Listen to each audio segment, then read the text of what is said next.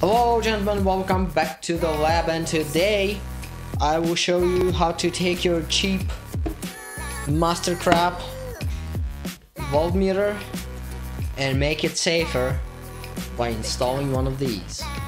So let's get right into the video.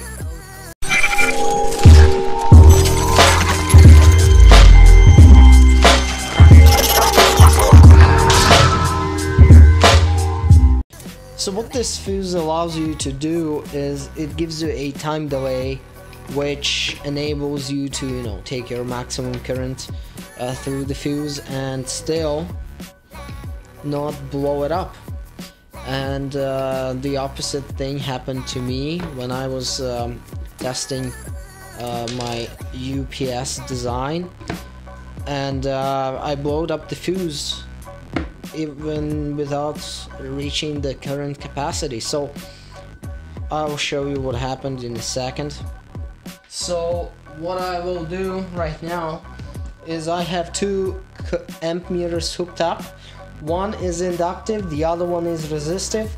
So I don't know if it's the frequency at which we actually switching the transformer that causes error in meter operation, but there we go. As you can see, we have the log, and I'm gonna connect it up. Okay, yeah.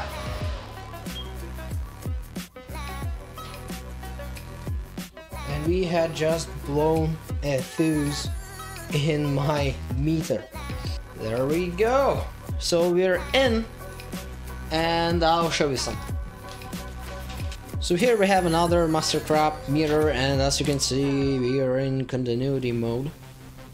And what you want to do is you want to find out the problem why you cannot measure your current anymore. Well, the problem is very easy. The fuse had been blown, and we know it's not this one because this one's good and this one's not good. So the reason why these fuses blow is because they are not designed, well, they are designed this way. They're a fast blow fuse, which means you reach the maximum current capacity right here and it's gonna blow right away.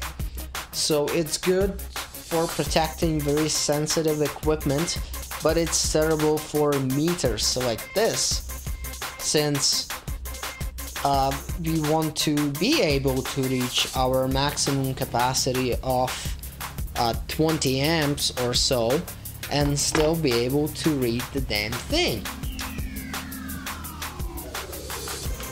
Now, of course, for safety reasons, you should never achieve 20 amp current draw using these cheap probes.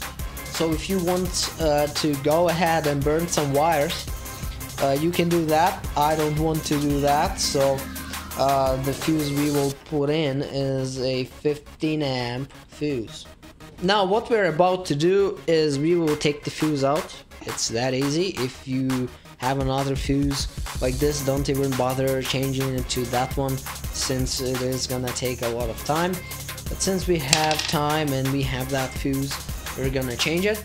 So what we want to do is we will take out these holders and place in the new holders for the bigger fuse. So this fuse is 15 amps.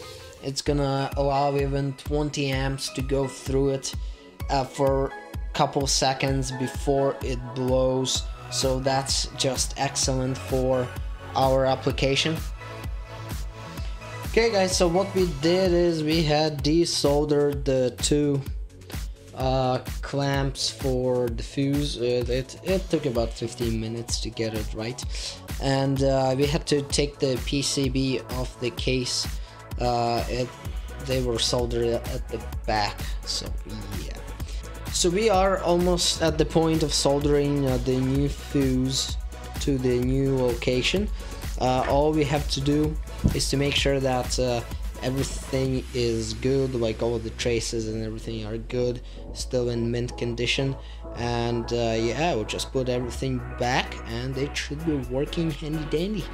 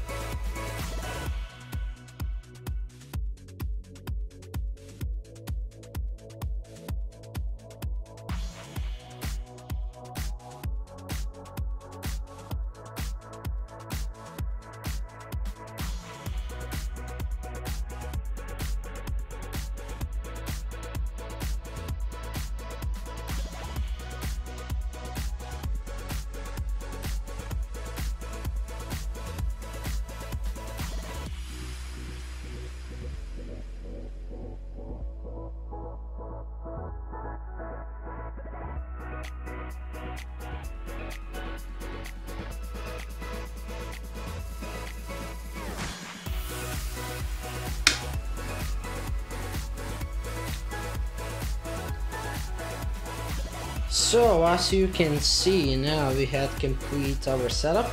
So we increased the current capacity of the trace, and we have a HRC fuse in place. So now this device is much more safe. So as a conclusion for this video, I just want to thank you guys that you watched this video, and it's really important that you do understand what I did to my meter. This is modification that will make your meter safer, and that is essential if you are measuring AC or DC loads for more than 5 amps. I would recommend it. So as you saw, like the fuse and the protection they have in these meters it's just not good. You can laugh of that because it's horrible. So it's a easy mod you can do to really save your life if you're holding the damn thing in your hand. So that's about it for this video. If you liked the video, don't forget to like it on the bottom. Also, don't forget to subscribe for more videos, for more content. I have many new videos planned out. I'm still waiting for parts. It takes so long to get stuff from China. It's just unbelievable. Anyway, thank you guys for watching, and see you next time.